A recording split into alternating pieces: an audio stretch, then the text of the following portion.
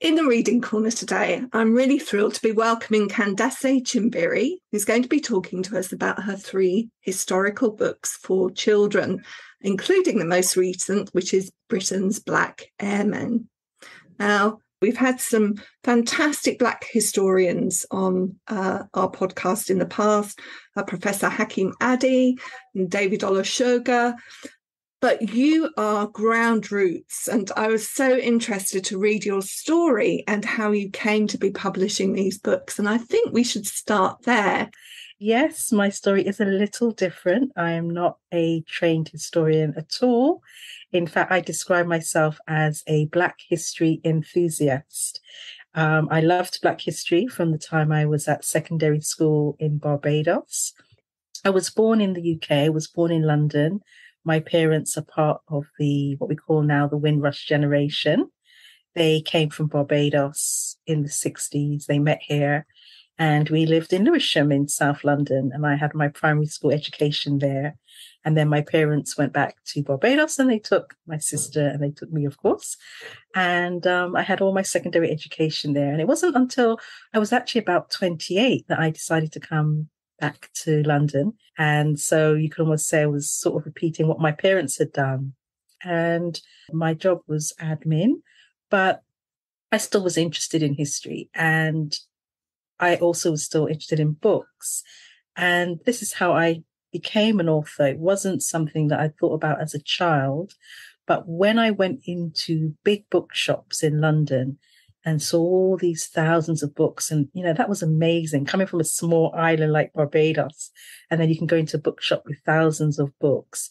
And I particularly was looking at the time for children's books about history to send to friends in Barbados and for friends here that were having children. And I was shocked, really shocked, disappointed. And I just couldn't believe that there was such a small selection of books, usually perhaps 6 at most for Black History Month, African American history being the main focus, sometimes Nelson Mandela as well, but nothing about Black British history, nothing about the history of all these places that had been part of the British Empire in Africa and the Caribbean, nothing, the history that I'd learned at school. And I was just so shocked. And that's how I decided then to start writing Black history books for children on the side. So I started that maybe about 14 years ago now. I just started self-publishing and writing books myself. I reached out to some museums and I would do things like tours on Saturdays, learn from people. And that's how it came about. So I'm not a trained historian at all. Now, I mentioned 3 books, but if you've been writing for 14 years, are there more books? Yes, I actually self-published 4 books in about 10 years. I wish I'd done more, but it was difficult because I just sort of jumped into the self-publishing and didn't realize, you have to do the marketing, the posting the books, the invoicing, the everything, it wasn't just the research and the writing the books and then having them, printed, paying and having them printed. But I did actually do 4 books. Step Back in Time to Ancient Kush was my first one. That was kind of like a test. It was an activity book about the ancient Sudan, using many of the artifacts that I'd seen in museums right here in the UK. And it was popular. I sold about 4,000 copies. So that then helped me to do the next book, which is about ancient Egypt. And then I wrote a book called Secrets of the Afro Comb, which was a book that was sold alongside some other titles at the Fitzwilliam Museum in particular, because they had an exhibition called Origins of the Afro Comb. Wow. So there were 3 ancient history books that I did. And then I decided in 2017 to write a small book, my first hardback one, called The Story of the Windrush. And that was the first Black British history book I'd done. And I sort of did it in a style of a book that I felt I should have seen in the 1970s. And almost like a Ladybird book, like that kind of look to it. Yeah. Yes. And that was because I thought to myself, 2018, the next year, is the 70th arrival of the Windrush. And I wasn't seeing books like that for children. And I thought, this was actually my parents' story as well. Although I didn't write it about my parents, I wrote about the whole Windrush generation. So the books that I'm writing, I try to do them to sort of address the things that we haven't done in the past. I want to go to the most recent book. I think it came out earlier this year, actually, your book about Afro hair. Now, that's Yes. been really popular. It's a fantastic book. So tell us a bit about that. The idea for that book began to formulate, I'd say, in 2013, when I was part of the Origins of the Afro Comb exhibition. And that was all about African combs and certain styles of combs with certain hair textures from ancient Egypt right up to the modern black Fitz comb. And I noted when I was doing the workshops for children and so on, that a lot of the people were interested in artifacts and history, but a lot of them weren't. Many of them were just interested in it because it was to do with combs, and combs are related to hair. And so I think from then I had the idea that we should have a book a bit more about the hair and the hairstyles. But what I wanted to do with this book was something a little bit different, in that I wanted it to be a book that wouldn't necessarily be about history for people who are interested in history, but maybe people would learn the history more indirectly. So interesting. And we're coming now to the book that's about to be published, actually, Britain's Black Airmen. And this is an absolutely fascinating read. I suppose I want to know what led you to this particular group of people to write about. So the idea for this book, funny enough, came out of the Windrush book. And as it was self-published, I chose all the photos in the book. And the last photo in the book is a photo of a group of men on board the Windrush ship in 1948 when it had arrived. And I chose the picture because at the back of the group is Sam King, who had fought for Britain during the Second World War. He was an engineer and he was part of ground crew. And he returned to Jamaica, and then he came back on the Windrush, and that was the focus of the book. And I chose that photo because he was in it, and I liked the way that he was right at the back of this group of men, and that's why I chose it. But in the front of the group of men, there are two RAF men speaking to Sam King and the others. And one of them is a tall, thin black man in RAF uniform. And I looked at the photo at the time when I chose it, and I thought, oh, that's interesting. And I thought nothing more of it. And then after the book was out, I was looking at it, and it hit me one day. I was sitting down and it hit me, that's a gentleman called Johnny Smythe. And I knew Johnny Smythe's story, and I knew that he had been a navigator during the Second World War. And I became really obsessed with that photo, and I was just captivated by the fact that there were two Black historic figures that I knew of in the same photo. And the idea just grew from there. And I just thought, yes, we need to have a book. Originally, I thought of only writing about the Black navigators like Johnny Smythe, because that in itself is a whole story. But when I saw that 2018 was also RAF 100, I realized, well, it's a small book, but I will have to try and put in a little bit more than navigators. I'll have to mention some of the pilots. I'll have to mention the ground crew. And then I realized I'd also have to mention, not many, but there were actually a few men who served during the First World War as well. So that's how it all came about, really. Lots to ask you about various things that you've talked about there. But I think I'm going to ask you a publishing question first, which is about photographs, because purchasing things to put in books, it's expensive to produce a book, isn't it? Yeah. And I'm really impressed with the photographs. I do think photographs are important, as well as Elizabeth Lander's wonderful portraits too. And it gives a veracity to the work. And there's something very moving about seeing a real photograph. I find it really interesting that you make that comment, Nikki, because usually adults say to me that they love the drawings. But what you said is very, very true, because I noticed that most children say to me they like the photos. And when I ask the children why, they say, oh, because we know it was real and we know it was true. So children, it's amazing that you say that, because I myself thought, oh, lovely drawings. And of course, the drawings are absolutely important. Yes. And we all love them. But I know that having the photos in the book, it really does something to the children to understand, oh, this is real stories as opposed to a made up story. I agree. I'm a real advocate for photographs in historical books and other books, science books as well. I want to talk a little bit about the way that you've written this and perhaps to go through some of the chapters.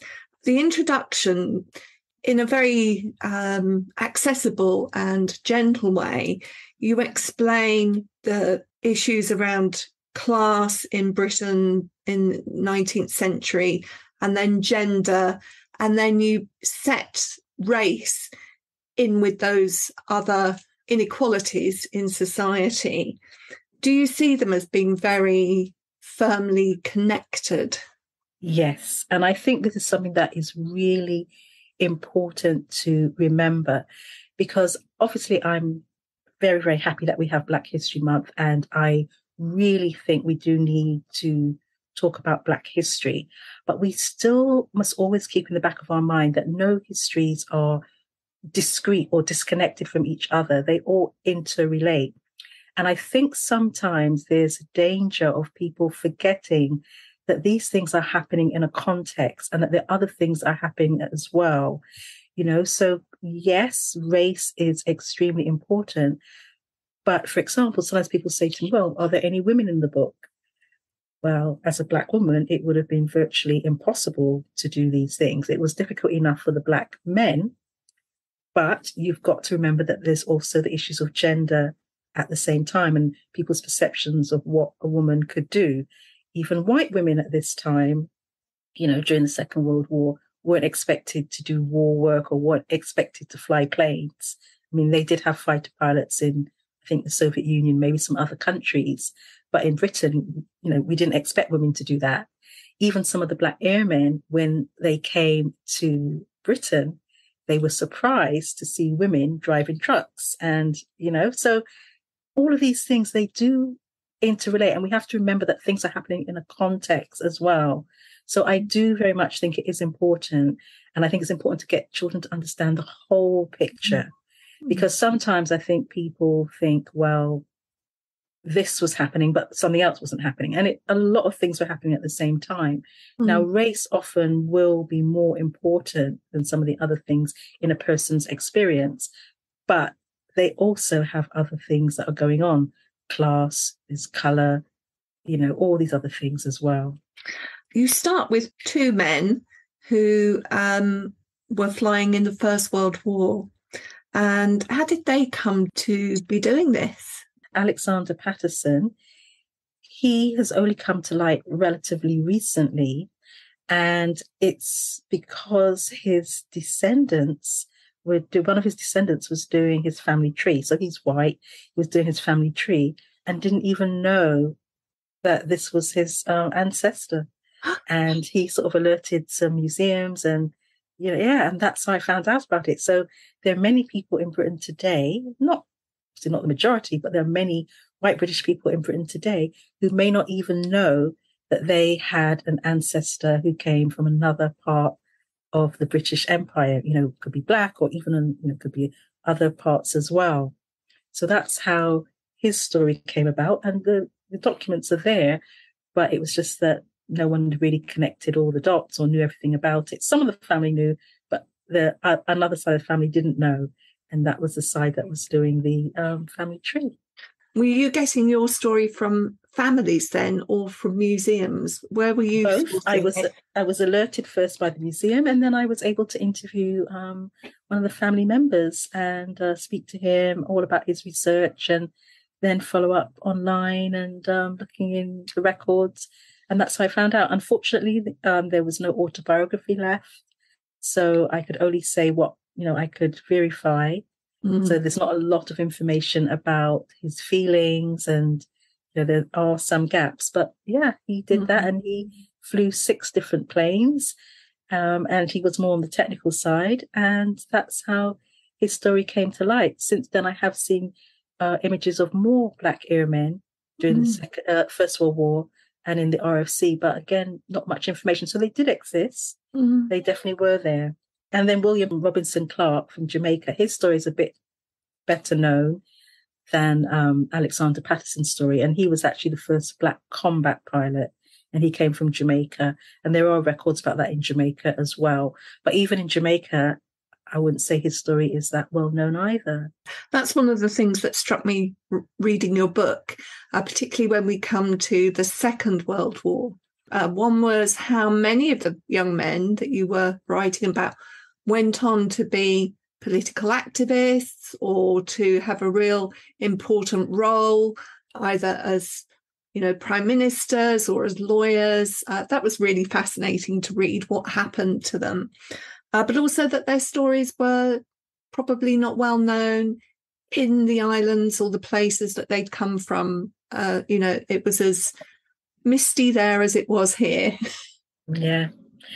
I mean, taking Barbados, for example, and Errol Barrow, our first prime minister, the father of independence is his name in Barbados. And we know about him, and, going to school in Barbados, we will learn about some of the social contributions he made and the political contributions. Did not hear anything about his service in the Second World War. In fact, we don't really even learn a lot about the Second World War. I see a lot of it on TV. And if you watch movies, there's a lot about it, but you don't actually learn about it much in school. So again, that this side of it is being overlooked. And I think part of it, as I say in the book, I think part of it is because when you live in a post-colonial society, your focus is more on post-colonial matters, really. But I think understanding this history is really important, not just for people here in Britain, but also for people in the colonies as well, or the ex-colonies, I should say. Were you able to uncover in your research much about, these young men's motivation for wanting to come and fight in the British Air Service? I mean, for instance, there was the young man that came from Sierra Leone, Johnny Smythe. Yeah, and I was trying to get inside his head and as to why you would come to do that.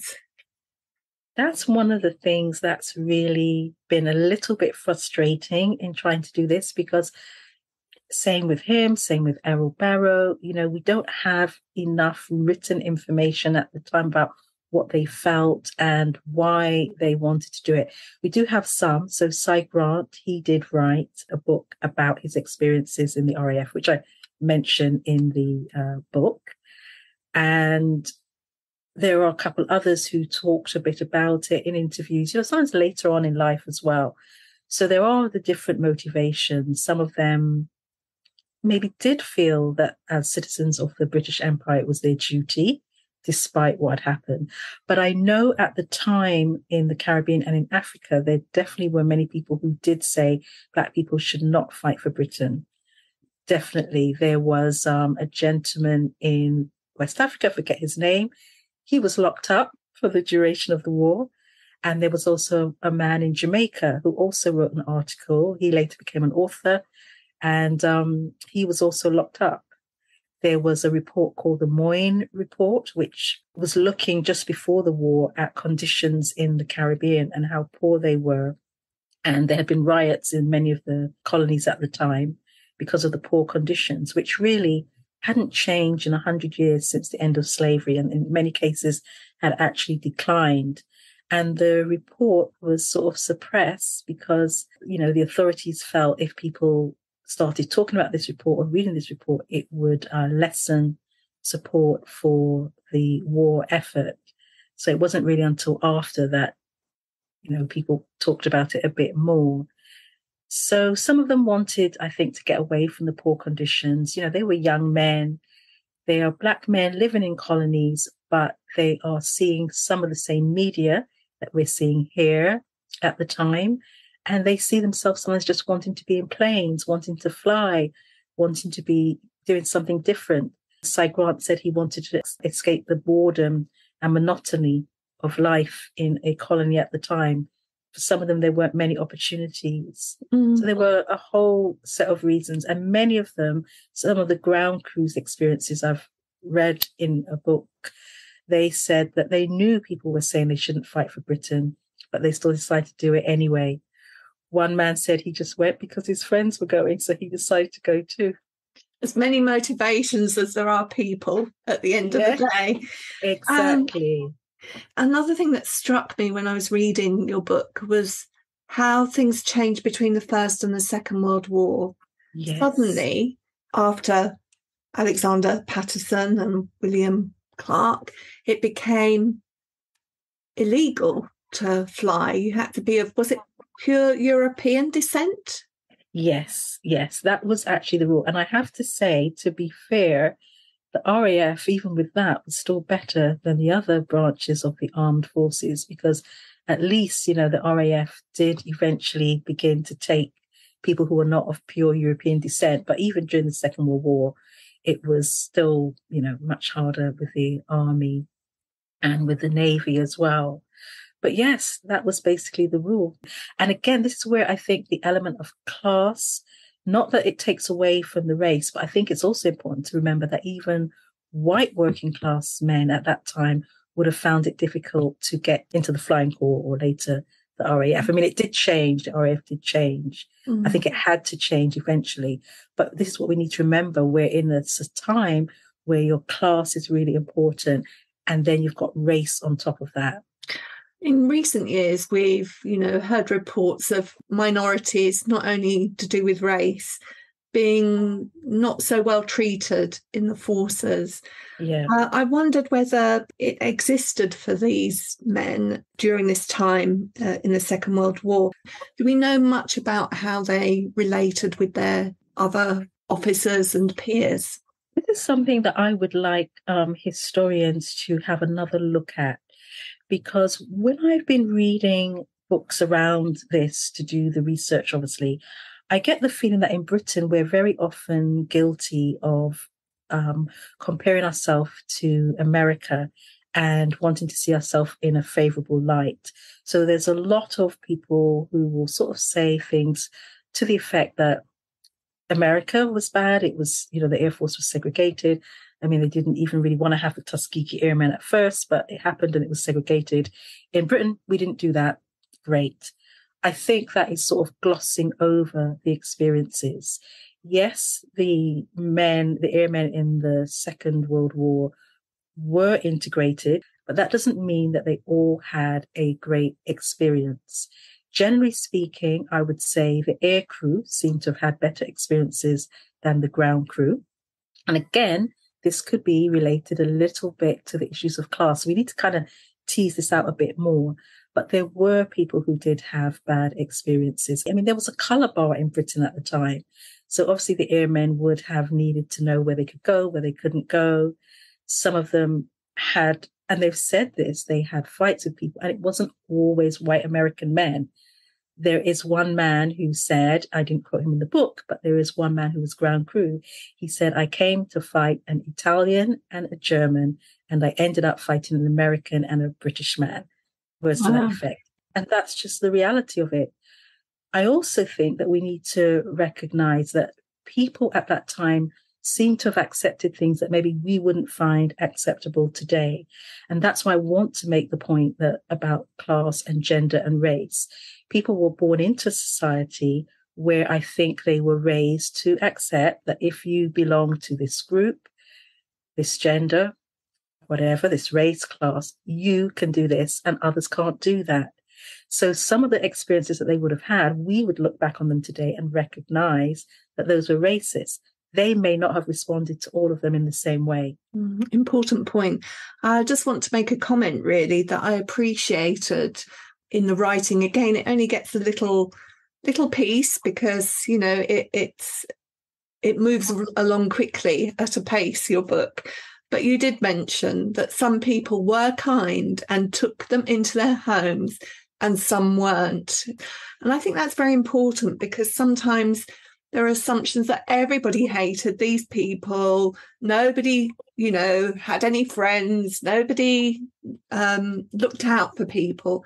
And that actually is a distortion of the truth as well.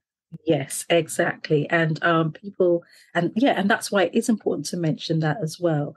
Generally speaking, I think many of the airmen had positive experiences and positive interactions with most of the British people, the white British people that they came in contact with. Sam King mentioned that people often invited them into his home, and he said the homes were cold. So the homes were cold, but at least I could see that the hearts were warm. So that was good. That's nice. And I know from reading that some of the people themselves didn't really know how people were being treated in other parts of the empire. So they knew that Britain had an empire.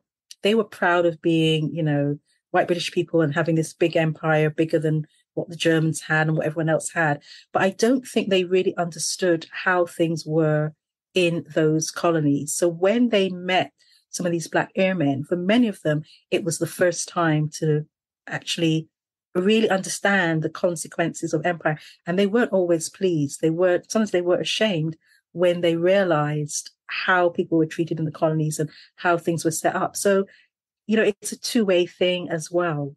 So I feel there's so much more that I could talk to you about, but there is one burning question. Who are you going to write about next? Oh, I am not allowed to say, Nikki. I'm sworn to secrecy. But what I would say is I think it's going to complement this book. I think I can say that.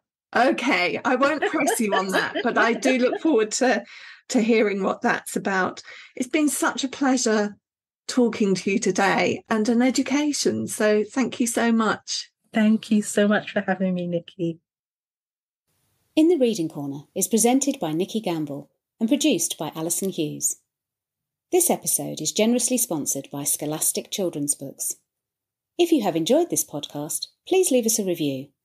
If you would like to find out about other events and courses, visit justimagine.co.uk. Join us again in the Reading Corner on your favourite podcast platform.